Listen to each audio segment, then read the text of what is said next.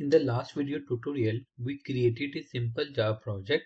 Then we downloaded the Selenium binding for Java from its official website, and it was a zip file. When we unzipped that file, we found there are so many different jar files within that folder. Why we have so many jar files?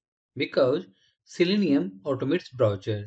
So Selenium has dependency on Chrome, Edge, and also Selenium is using capabilities provided by some different jar files. So they have grouped all those jar files into a package, and that is zip, which we downloaded from official website. In the real time, we need to add so many dependencies in our project, because if you want to read data from Excel, then we need to add another dependency for it. If you want to serialize or deserialize JSON, then we need to add another dependency for that. So we need to use so many different dependencies for our project. Similarly, Selenium also requires different capabilities which are coming from different dependencies. So they have grouped all those and created a zip file. In our Java project, we added all these jar files explicitly. Then only we were able to write our first basic scripts where we launched Chrome browser and navigated to URL. To launch the Chrome browser, we use the class ChromeDriver, which is coming from Selenium. Now we got some problem with this approach. First problem, as of now, we downloaded Selenium version 4.14, but it is highly possible that Selenium will release their latest version, and if you want to upgrade the version in your project, then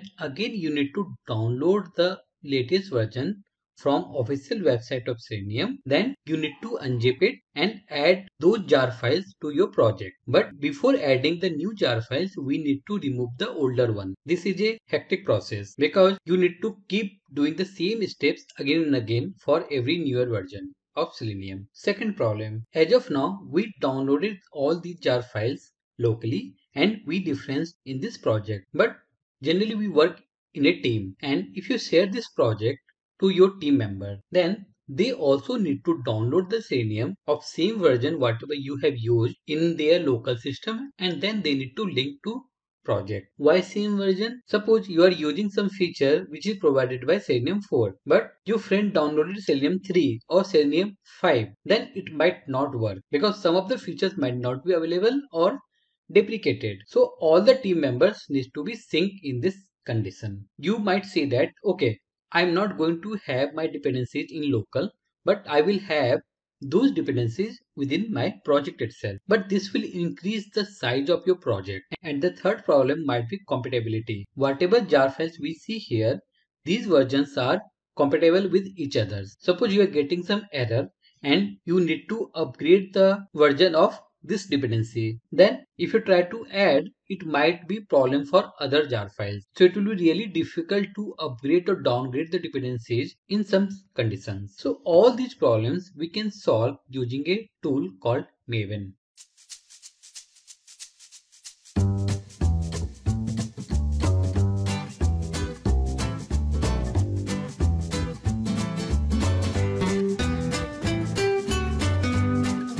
So Maven is a build automation tool used primarily for Java projects. It has so many features, so many capabilities, but I'm not going to explain everything in this video because we have just started this playlist, and I will ensure that you get all the information about Maven slowly. But whatever problems we have now, these problems can be solved using the Maven. So let's try to implement Maven now. We don't need to download the Maven explicitly because whatever IDE you use, we have Maven built in. We can convert this project, which is a non-Maven project or simple Java project, into a Maven project.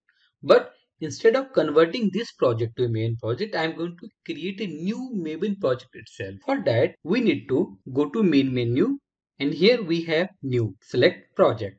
This is the same window which we got while creating the first simple Java project. Here I am going to give the project name like Selenium Maven the target common, and it will be Java project. And you see the build system. Here we have IntelliJ, Maven and Gradle. So last time we used the IntelliJ, but this time I am going to use Maven. So select it. JDK will be 11. You can change it also if you want.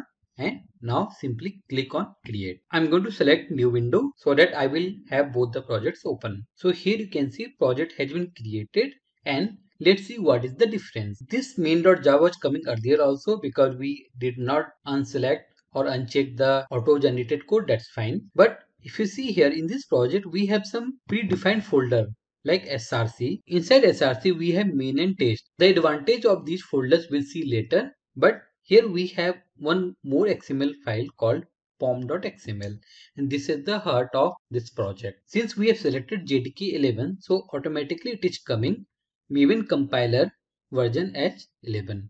So let it be. We'll discuss more about these things later. Now the question is how to add the Selenium dependency in this project. For that, we need to go to central repository. So go to Chrome, search for central repository Maven. So we have Maven repository.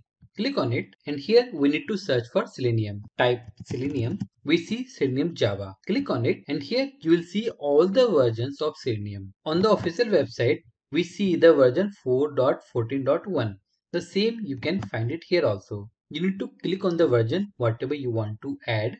Click on it, and here we have Maven tab. You need to copy these details and go to your project, Maven project, and here just add a tag called dependencies. We are inside pom.xml, and within these dependencies tags paste the information whatever we copied from Maven Central Repository website. So when we add these dependency, we see these are in red, and these are in red because Maven has not downloaded the dependency for us. So for that, you need to go to right side, select this Maven. This will come only when you create the Maven project. For simple Java project, you will not get it. Expand this project, expand lifecycle, double click on compile. So in the logs, you can see it has downloaded so many files for us. And you can see Selenium HQ, Selenium IE driver, the version whatever we mentioned. All these jar files are same whatever we explicitly downloaded. So this time Maven did this for us. And if you minimize this and go to pom.xml, you can see there are no red marks now because Maven has downloaded the Selenium dependency for this project and already linked to your project. That means if I copy all this code from here, that means old project to Maven project, let me quickly create a class, or let me paste everything within the auto generated class which is main. So remove all these things and paste it here. Just we need to import all these classes. So you can see Chrome offset is showing red, and if you do control spacebar, there's no suggestions. Even though it has downloaded all the dependencies, but still we are not able to import the classes. For that, again go to Maven and simply reload all Maven projects. Now come back and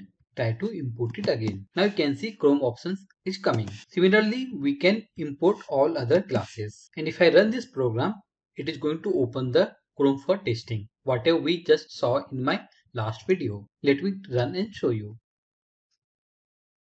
And here it is launching the Chrome browser for testing. In the simple Java project, when we expand this external libraries, we see all the jar files, whatever we linked. If you expand here, external libraries, here also you'll find all those things, whatever dependencies we added explicitly, but this time it was done by Maven. We didn't do anything. We just added 3 lines of code from Maven Center repository to the pom.xml of my project. Now another question, where Maven has downloaded all these dependencies. So for that, you need to go to your user directory that will be in your C drive, and go to users, your name, then here we have .m2. Here we have another folder repository, and here we have so many folders. Within these folders, they have downloaded the jar files for us. So just to show you, we have this dependency here, org.seleniumhq.selenium, then we have selenium -API, then we have version. This is in my Maven project. So let me find this jar for you. So it is org.seleniumhq. Org will be one folder. Selenium HQ will be a subfolder. So for that, go to your M2 and go to your org folder. Within this, we have Selenium HQ. So go inside this one. Now we have .selenium. That means Selenium folder will be present within Selenium HQ. So you can see Selenium is present. Go inside this, and again we have Selenium API. If you go inside this one, Selenium API, here you will find the version whatever we requested for. Now suppose I don't want to use the latest version, but I want to use the older version. So go back and use 4.12.1. If you go inside this one, only the version will be changed. Everything will be same. So let me go to my Maven project, go to pom.xml. Instead of 14, update to 12 and compile it again. So you can see it is downloading so many jar files, and simply reload all Maven projects. Now, if you go to external libraries and find Selenium dependency, you can see it has 4.12.1. It has replaced the version. And if you go to .m2 folder, here also you will find two versions now, 12 and 14. Because it is not going to delete the older one. For every version, it is going to create a new folder and it will keep the dependency. So using the Maven, we can easily change the version, upgrade the version, lower the version. There will be no need to download the dependency and add into your project. Everything you need to control through pom.xml. There's so many different advantages of pom.xml, but those will be covered slowly. So that's all in this video. If you have any doubt, please comment on this video. If you really like my videos, please like, comment, subscribe and share with others. Thank you everyone.